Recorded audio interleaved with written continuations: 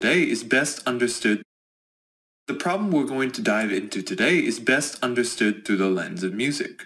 Suppose we had three notes that are played together as a chord. One natural way to represent this chord is through a plot of the amplitude of the sound signal over time. But in a practical sense, a representation that's much more useful when working with audio processing is just the underlying notes that make up the chord. Each chord is a distinct frequency, and having granularity on what frequencies are present in the original audio lets you unlock a lot of powerful tools. One especially useful tool in the world of sound engineering is an equalizer. An equalizer allows you to bring down specific frequencies, giving a new signal with a different sound profile. Conversely, we can also enhance frequencies that we'd like to bring out. An equalizer is just one of many tools that rely on a frequency representation of a signal. What you and I are going to talk about today is a small but essential piece of how this fundamental idea of representing a signal with its frequencies works. The core concept involves arguably one of the most important algorithms in modern technology, the discrete Fourier transform, or DFT. Most people who learn about the DFT for the first time often find it initially difficult to grasp. It's a complex topic that's hard to teach. The goal of today's video is to attempt to see if we can reinvent the clever ideas behind a discrete Fourier transform from first principles. On the way, we'll naturally interact with some of the fundamental concepts in digital signal processing.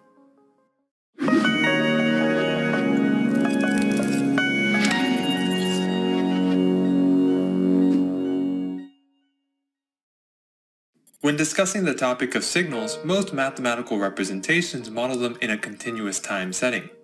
Specifically, a signal could have a value for any real number time input.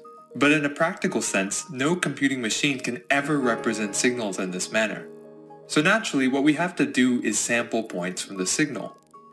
The most common sampling scheme is to uniformly sample these signals to get a sequence of points that represent the original continuous signal. But there's a lot of nuance involved in sampling continuous signals. Here's a fun thought experiment. Let's say I give you a cosine wave with frequency 7 cycles per second, or 7 Hz. How many points do you think we need to accurately capture this signal? Think about it, it's not an easy question by any means.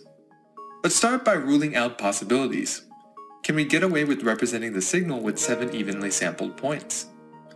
Well, one way to quickly see the issue here is if our sampling scheme happens to unfortunately sample every peak of this wave, the subsequent signal looks just like a constant signal. This, by the way, is commonly called aliasing. If we sample too few points, there are many possible signals that could produce the same samples that we obtain. Okay, so one way to think about this is we probably need to find a way to sample both the peaks and the troughs. So is there a way we can get away with sampling 14 points instead of 7? Funnily enough, there's a way to even break 14 points.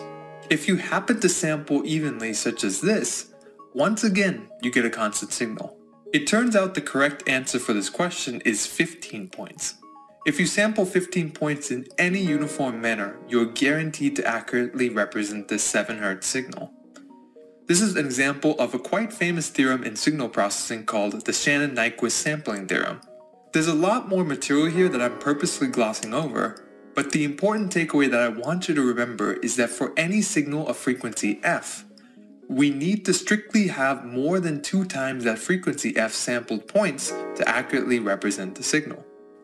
Another equivalent representation is that given n samples of a signal, the highest possible frequency that could exist within the signal is strictly less than n divided by 2.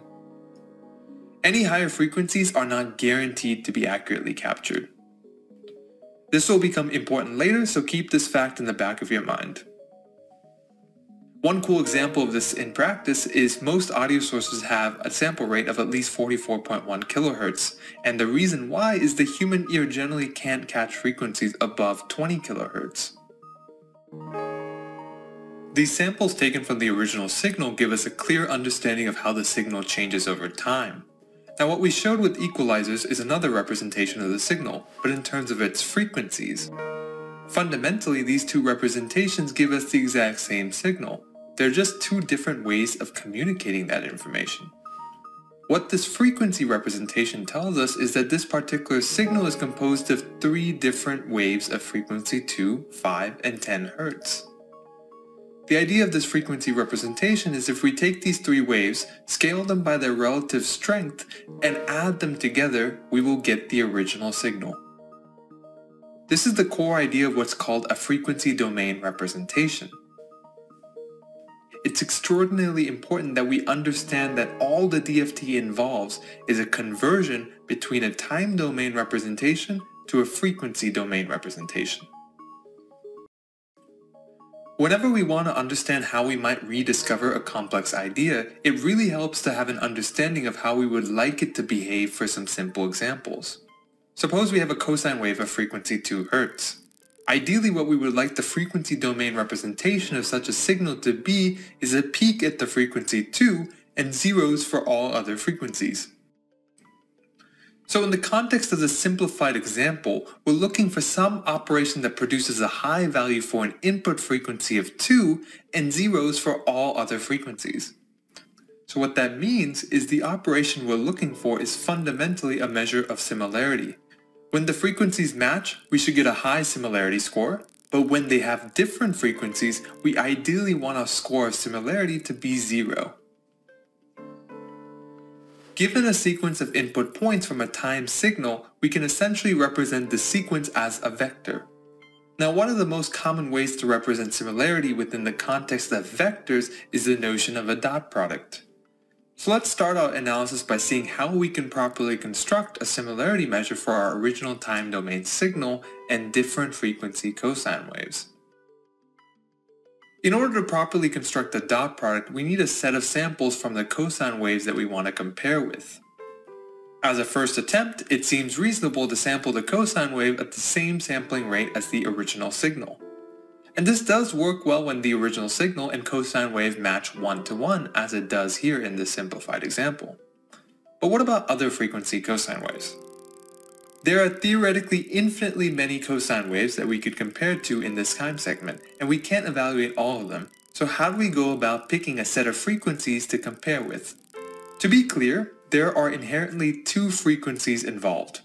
One is the frequency of the original cosine wave, and the other is what we'll formally call an analysis frequency. For any analysis frequency f hat, we'll currently define it as a cosine wave with amplitude 1 and frequency f hat. So when picking frequencies we want to compare against, remember a key property we're looking for in our frequency domain representation is we want all frequencies other than the intrinsic frequency to have 0 contribution. So let's see what happens when we take the dot product of this cosine wave with other frequency cosine waves. Here we'll slowly adjust the analysis frequency and observe what happens to our similarity measure. One thing to notice here is that if you take any random cosine wave of some real number frequency, the contribution is actually almost always non-zero. But there are a specific set of frequencies where things just perfectly cancel out and we end up with a contribution of 0 as we desire. What's interesting from this particular example is that when our analysis frequency is defined such that there is an integer number of cycles within the time range provided, the similarity measure seems to always end up being 0. This looks kind of promising, so let's dive a little deeper into this behavior. So far, we've been quite hand-wavy with our treatment of what we're looking for in the DFT. To go one level further, let's formalize things a little bit more carefully. Right now we have a time domain signal which, as mentioned, can be represented as a vector of sampled points.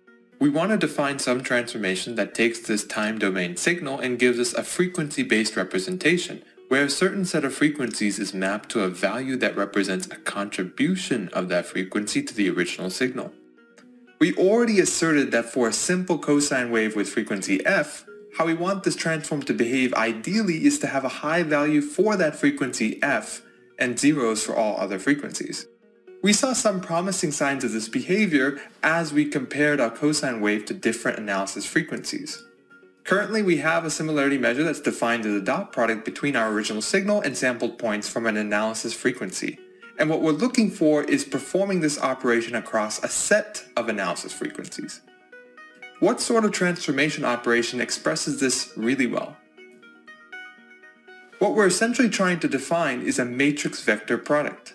By representing samples from different analysis frequency cosine waves as rows of this matrix, we get a compact representation of our dot product similarity measure applied to all analysis frequencies. What we're ideally looking for is three fundamental requirements to be satisfied in this specific example of a single frequency cosine wave. First, we want it to be the case that when the analysis frequency is exactly the same as our original signal's frequency, the respective frequency domain values should be greater than 0. And 2, when we compare against analysis frequencies that have some other value than the original signal's frequency, we should get a corresponding dot product of 0 to signify that there was no contribution of those frequencies to the signal. And lastly, we would like this transformation to be reversible.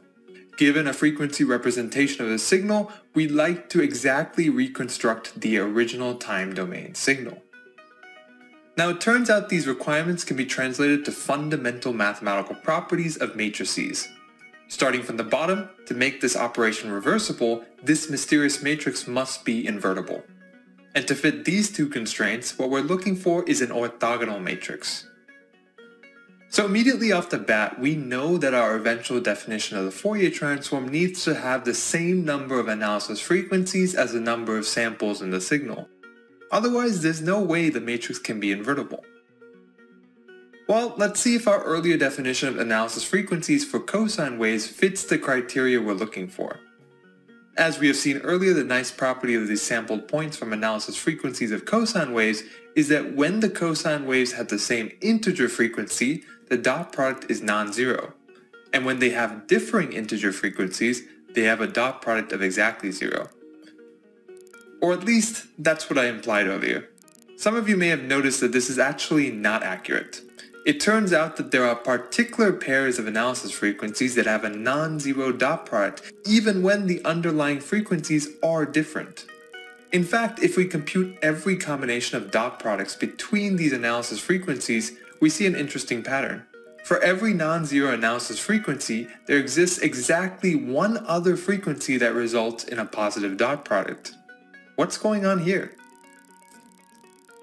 Well, if we pull it apart, we see the problem is that even though these particular frequencies have different underlying cosine waves, the samples themselves are actually identical.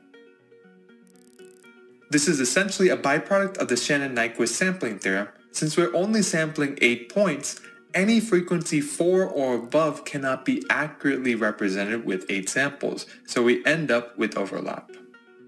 One thing that you might notice here is that a subset of this matrix is nicely defined, and one way that we can sort of get past this sampling problem is to only consider the first half of any frequency spectrum. When we use this transform on any non-zero frequency cosine wave, there will always be some redundant information as a result of the nature of our current definition of the transform. The bigger problem here is because multiple rows of our analysis frequency matrix are identical, that actually means our matrix is not only non-orthogonal, it's also non-invertible. This is unfortunately a serious problem. Invertibility is an essential requirement so that we can actually reverse our transform. As a result, minor spoiler here, this is not the actual Fourier transform. But sometimes, from an engineering perspective, it's fun to try something that we know is wrong and see where things break down. Before we dive into how frequency decomposition via the DFT really works, I want to take a quick aside to talk about some similar types of activity that happen on a day-to-day basis. In some countries, it is legal to monitor your internet traffic and build up an online profile of you, basically taking in a signal that's a function of web activity and decomposing it into a fairly accurate advertising profile, one that can perhaps also be sold and used maliciously. When browsing online, this is not something any of us would like to think about, so that's why I recommend NordVPN, the sponsor of today's video.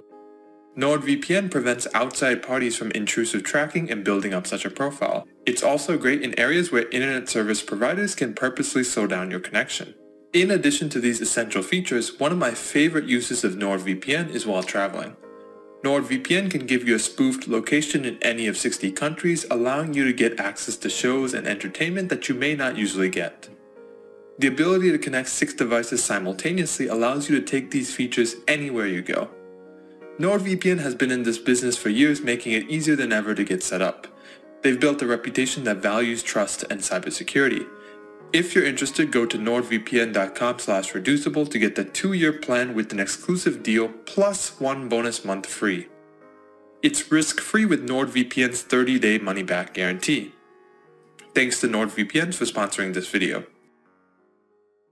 Going back to our previous question, we know our original transform has an issue with invertibility, and to see where things break down, let's observe what happens when we try to apply this fake Fourier transform to a variety of signals of different definitions. Let's think about some test cases. To set some ground rules surrounding our assumptions, all the transforms from here on out will be taken from 16 points of the original signal, and we simply display half of the frequency spectrum. This allows us to at least capture frequencies of up to 7 by the Shannon-Nyquist theorem. Let's start with what we've been doing so far, cosine waves.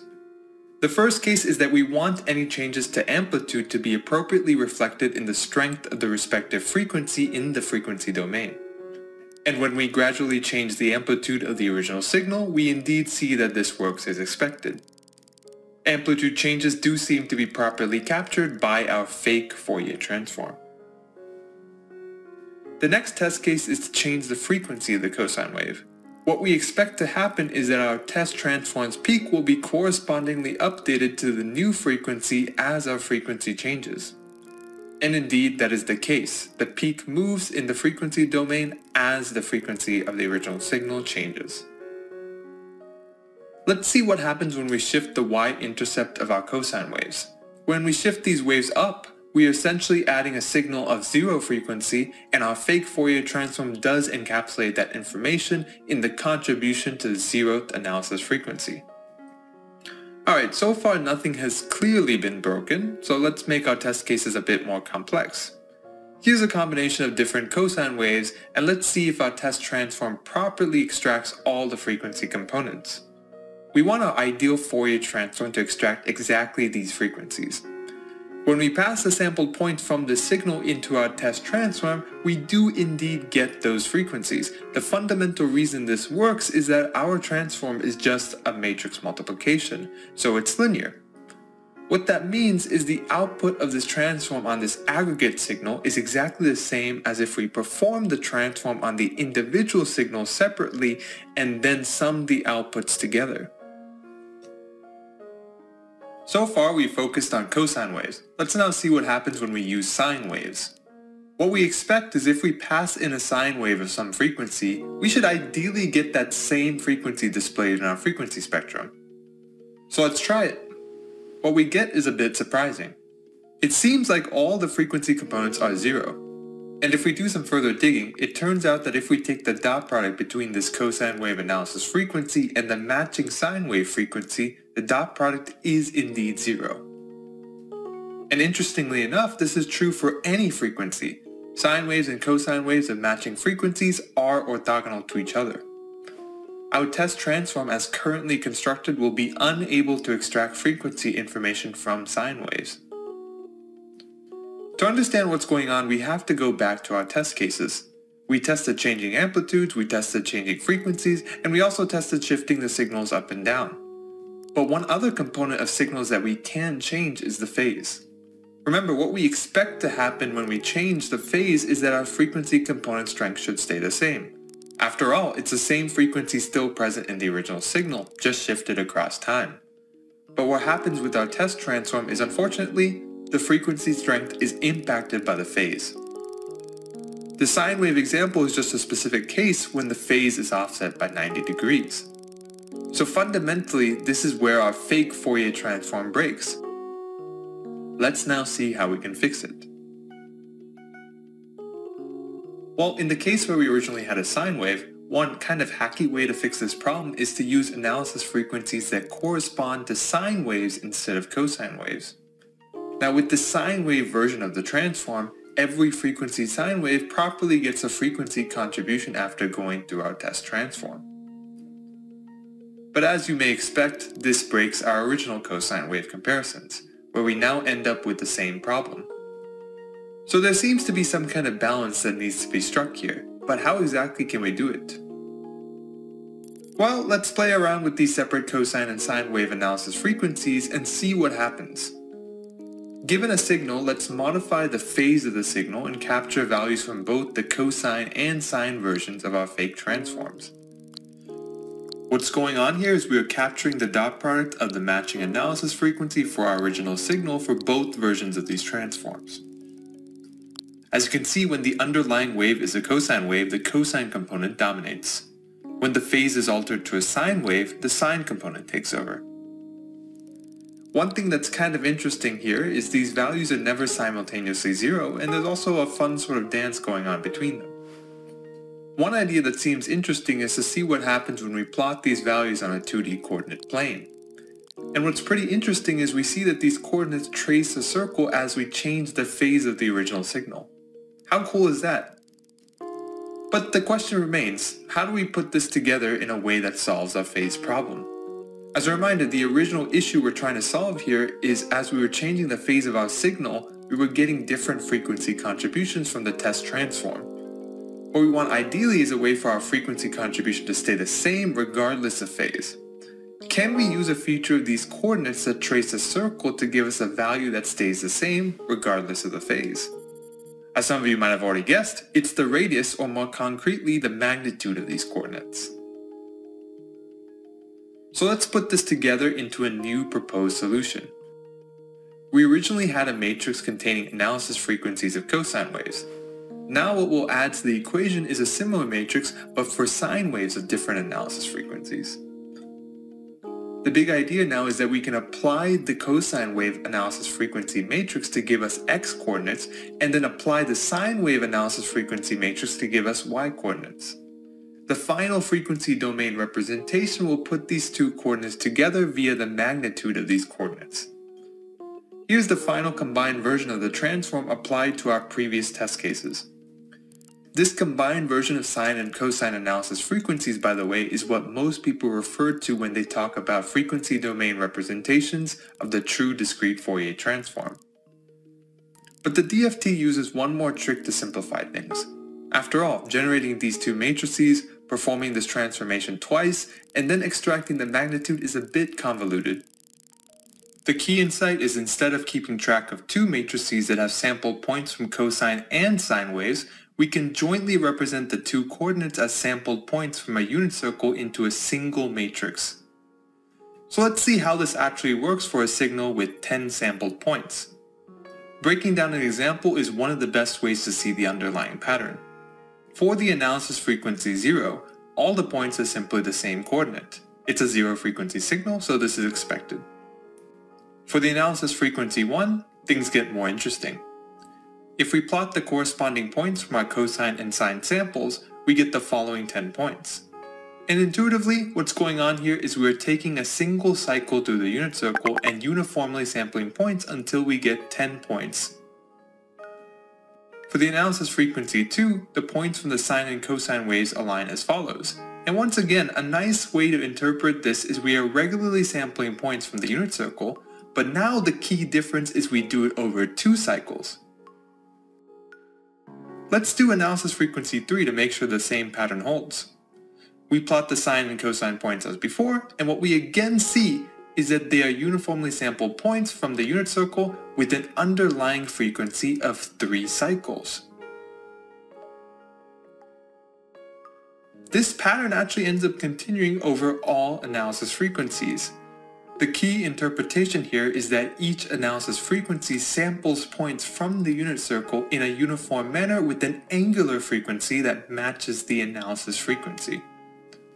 The final part of the simplification to the true DFT is when we discuss points on a unit circle, it's quite convenient to represent the coordinates as complex numbers.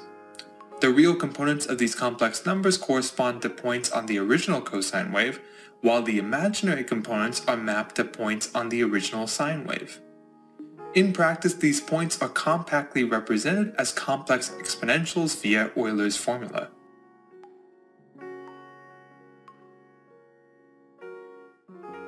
The final DFT matrix is composed of complex exponentials, where every row corresponds to sampled points from the unit circle at distinct integer analysis frequencies.